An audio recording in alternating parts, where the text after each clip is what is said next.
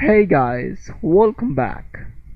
In this video I'm gonna be showing you how can you fix no BIOS image found error on DuckStation.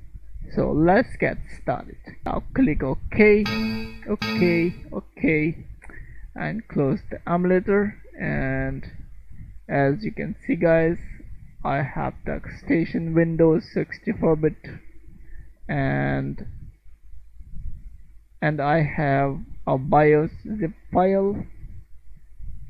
Extract it with WinRAR first, and here is BIOS file. Here is folder. So copy this folder and paste here.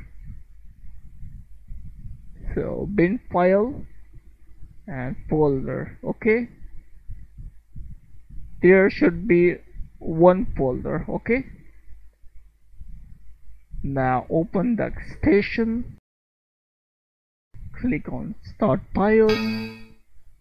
Okay, now go to settings, BIOS settings, browser, go to your DuckStation folder,